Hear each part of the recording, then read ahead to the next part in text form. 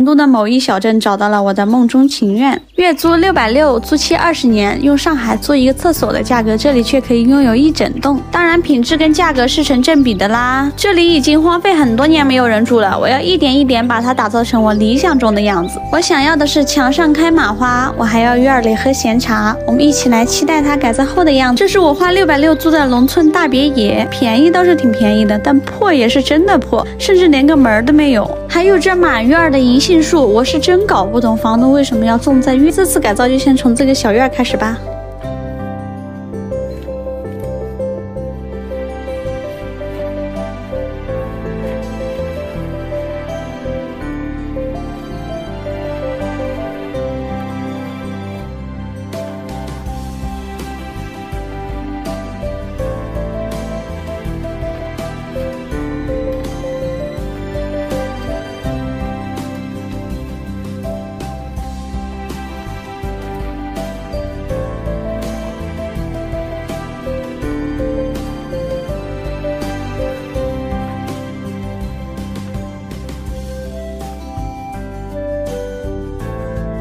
小院改造的第3集，今天我要把这些东西全部都清出去。我真是服了你们了，你们居然说它像鬼屋。这房子确实荒废很多年了，但我相信改造好它一定很好看。还有你们问的最多的是我为什么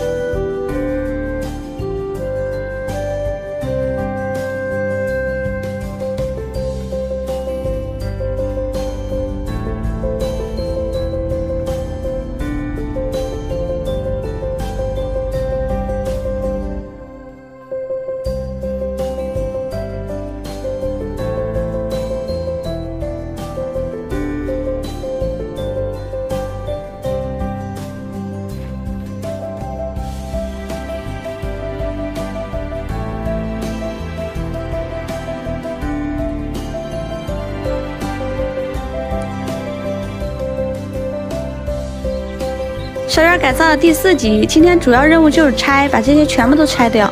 看看师傅这架势，专业的就是不一样哈，比我自己干活利走多了。师傅告诉我说，这个房子已经10几年没有人住了，因为他就是我隔壁的邻居。08年地震啊？08年地震是没得住。墙上的挂画也证实了这一点，时间停留在08年。我还在墙上发现了房东有趣的灵魂，还有他逝去的青春。我打算在这里开个窗户，种满月季或者蔷薇，大概像这样，在里面做着饭，欣赏着窗外的景色，好像连生活都变得惬意了呢。经过了1天的打打砸砸，我的小院由4处透风变成了20处透风。我好像听见了我的钱包在向我告别。院里的树是1棵没留呀，我本来只是单纯的想砍掉中间几棵。房东也不在场，他们甚至还把房子打坏了，本来就破，现在是更破了。最后协商一致，他们答应帮忙复原。这糟心事是一茬又一茬呀！我想要的开放式大厨房也是不能有了。现在问题是墙不能砸，格局不能变，那咱也别做风格定位了，怎么舒服漂亮省钱咱就怎么来。我本来打算把这边还有这边打通，中间这个门保留下来，这个门就不要了，封起来，这边做厨房，那边做餐厅。但是呢，现在这个墙不能打，只能这边做厨房，餐厅改到那边去。中间这个也不用开窗户了，做个娱乐房，唱唱歌啥的。趁着这2天也不能干活，脑壳疼。上次他们砍树把我喜欢的屋顶和阳台打坏了，我是硬盯着他们给我修好，导致我停工好几天。就是这活儿干的也太粗糙了，我这脸皮又薄，又不好意思讲，只能自己吃下这个亏，后面再找人弄了。本来早就应该完工的事情，硬是拖到今天才开始弄。还给我留了一院的树枝，我这小院前2天算是白折腾了。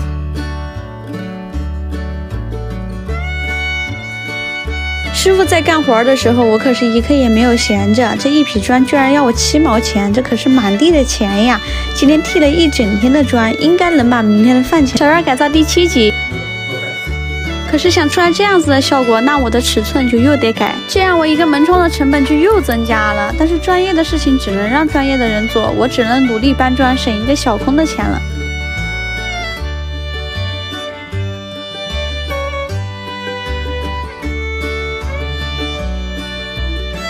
我的化粪池终于送过来了，明天就可以叫挖挖机了。今天我能干的活并不多，剩下的交给师傅，我还能下个早班。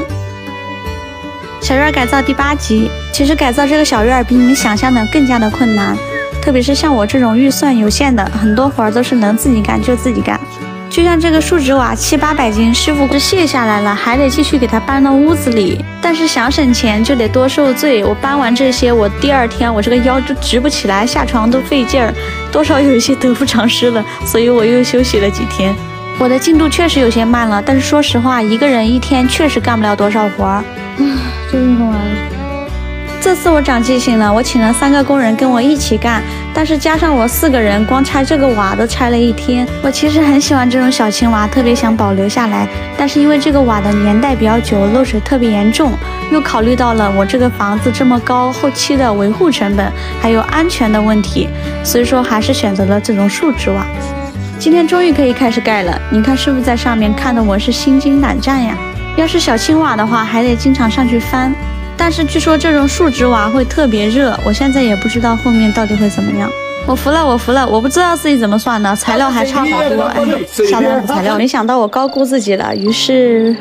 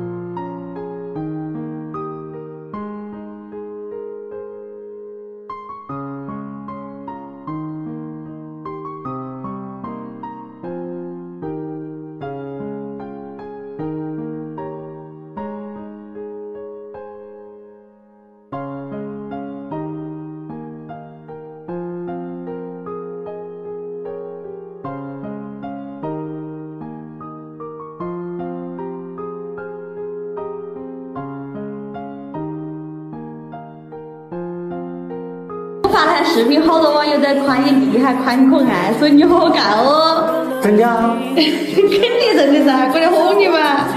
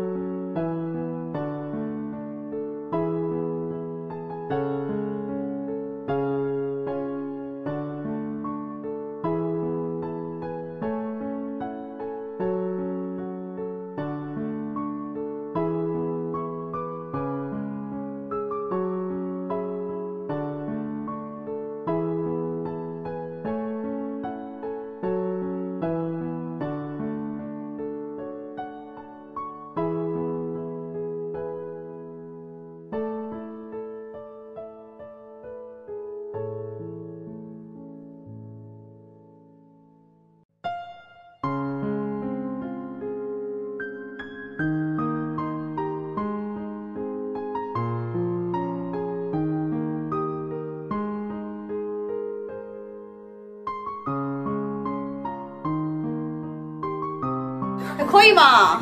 哎呀，这个洗，给我钱，过来。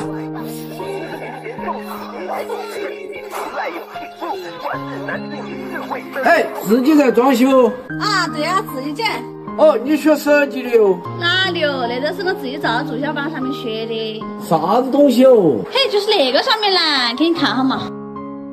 就是这个，你看嘛，上面都是人家装修好的案例，还有这种的3D 效果图，你想要哪种的自己照着装就行了。我也回去弄一个，把我的房子装修呀。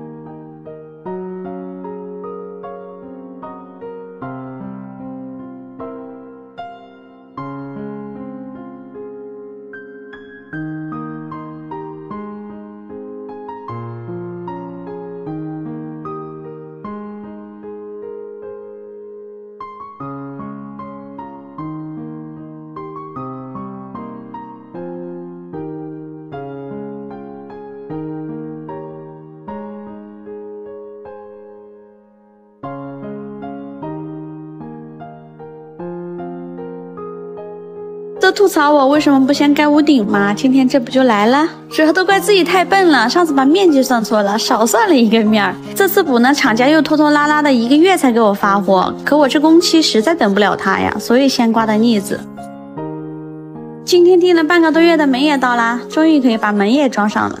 装这个门其实是我爸最期待的，他说装好了他要先搬过来住，因为这边装了 WiFi， 可以肆无忌惮的玩手机了。真看不出来，这师傅已经40多岁了。他说自从干了这行就没有晒过太阳，所以姐妹们，你们懂了吗？趁着师傅在忙，我也抽空把这个窗户刷了。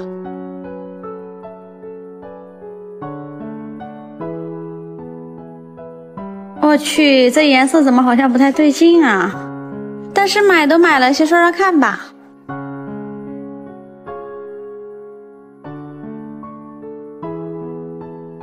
咦，这样看好像还行哦，但是为什么这个这么丑啊？感觉又翻车了。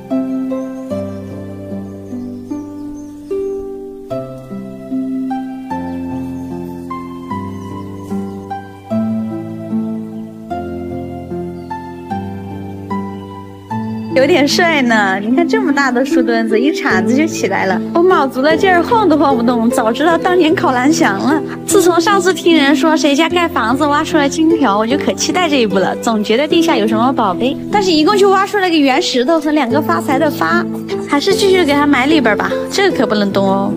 虽然说没有挖出什么值钱的东西，但是从地下挖出了很多很大的树根。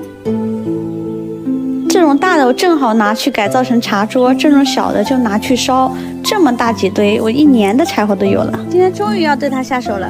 这个卫生间实在不太符合我的审美，本来打算全砸掉的，奈何预算有限呀。刚好在网上刷到人家用这个瓷砖改色漆，要是好用的话就不用砸掉了。没办法，谁让我是会为颜值买单的天秤座呢？哦，原来清算成这个。擦干净了，需要先上一层瓷砖改色剂，等干掉了以后还要再冲掉它。我这里还不通水呢，先做一个简陋版的花洒。怎么感觉这么鸡肋呢？烦死了！我想要那种奶乎乎的颜色，所以准备自己调一下。这次先少来一点，别到时候又翻车了。这是什么呀？这是方便面的调料。骗小孩呢？真的，我从来不骗小孩。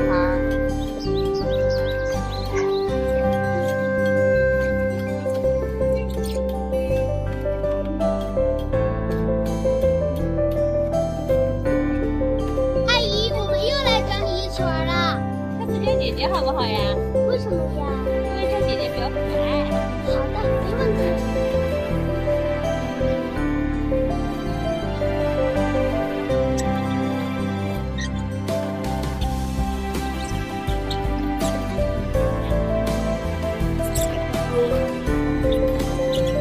姐姐，你为什么要把它遮起来呢？因为她光着屁股不爱穿衣服呀。我这手艺还可以嘛。那么问题来了，你们是觉得现在好看呢，还是再加一层贴纸好看呢？答案留在评论区。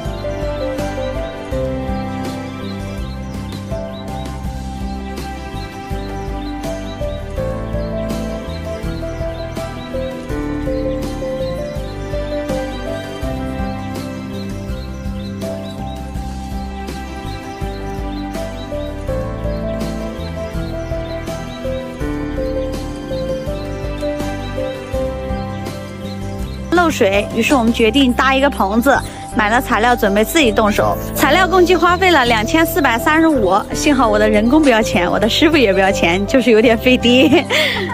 我老子一看整那么滑了，这样把你甩头发了。这个人上回逃跑了，被我抓回来了，还不带来打个招呼吧，嗨一下，嗨，把我老妈也拽过来了，这下干活可快多了，嘿嘿。趁他们干活，我也要去干一件大事。可别小看种草，种草可是现在很流行的小院氛围感秘诀之一。那我也必须得安排上。当然我是贫穷版的，虽然在网上买一把也就几十块钱，但哪有我自己动手来的快了呀？声明一下，我可不是因为穷哈。我爸嫌弃我的屋顶不够气派，还自己动手给我做了一条龙。虽然近看不怎么样，但是远看还是挺像一回事。有点想。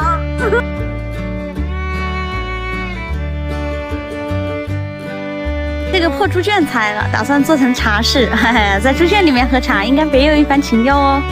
这墙早就不行了，摇摇晃晃的，就算今天不拆，以后也早晚得塌。哎呀！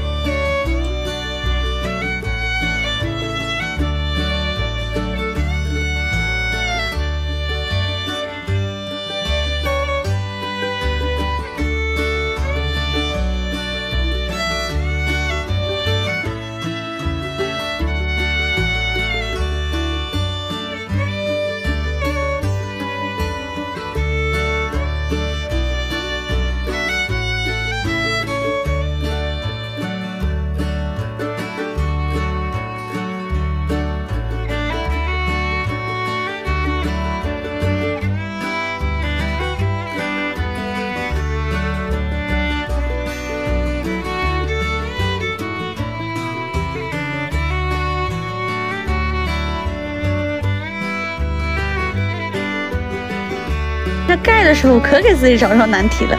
因为上次屋顶用的这个瓦感觉还挺好看的，所以即使知道它不隔热，我还是依旧想用它。但是盖的时候我真的是肠子都会青了。这接口只要有一点没对齐，后面会越来越歪，所以我是盖了又拆，拆了又盖，来来回回好几遍。难怪以前师傅气的都说我搞得盖了这么一点儿，特别是加上这个烦人的钢架卡在那儿，脚手架都搭不了，是横着也不行，竖着也不行，真的是气得我想直接挂在上面得了。然而现实是吐槽完还得接着干，还好从这里就开始顺利了起来。就是我太矮了，搭着个凳子都够不着，又加了2块板才勉勉强强解决了这个问题。嘿嘿，接下来请看我3天的劳动成果，咱们直接100倍播放，看成果吧。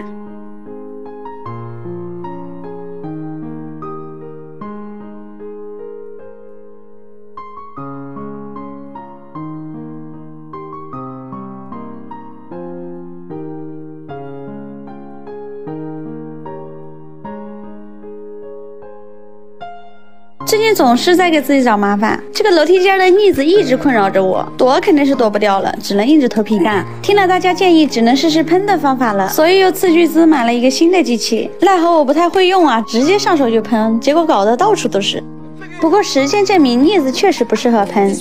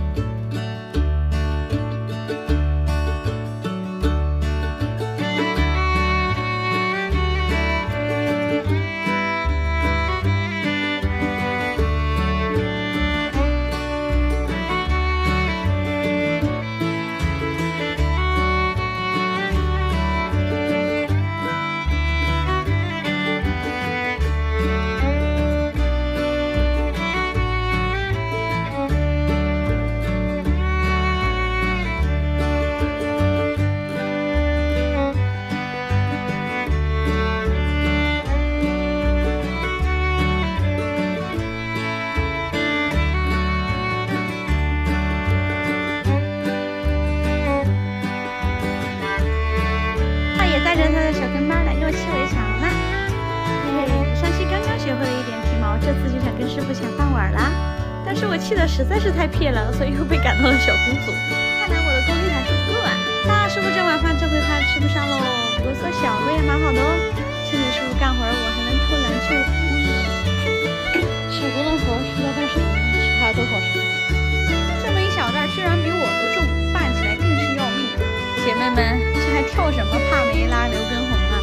直接来帮我拌水泥吧！有想来的吗？管住不管吃，1个月保准瘦20斤。不信你们看这些师傅，当然你们别问我瘦了多少啊！我干饭贼溜，以前吃1碗，现在必须得吃3碗，吃少了干不动啊！这水泥拌的我是腰酸背痛啊！我只能祈祷师傅你刮快点吧，我真的好想笑。大墙粉刷本领强。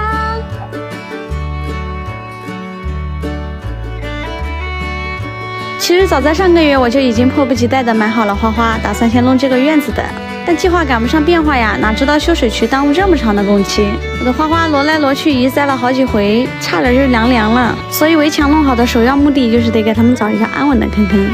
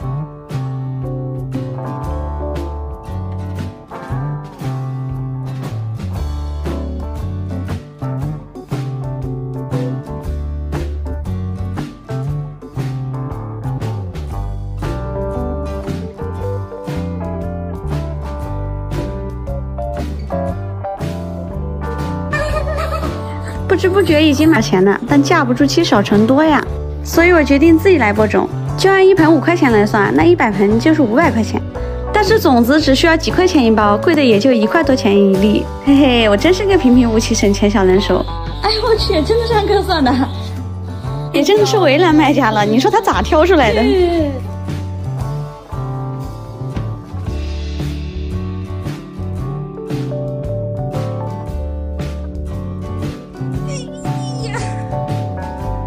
姐妹们，我又来更新啦！上期水了一期，结果大家都盯着我干活儿。话说咱不是来躺平的吗？怎么还整出了上班的感觉呢？这期我一定好好干活儿，绝不敷衍大家。这是已经漏了那么多，怎么还有这么多？这几个树墩子放在这儿，真的贼碍事儿。里边都是泥，几个月了都没晒干，咋跟我想的一点都不一样呢？我还以为晒一晒泥巴一抖就能掉，冬天还能平了当柴火烧，没想到这东西这么难搞啊！它是搬也搬不动，劈也劈不了，送人还没人要。砍到石头了啊，砍坏了。还搞坏了一个锯子，误伤了我的老腰啊！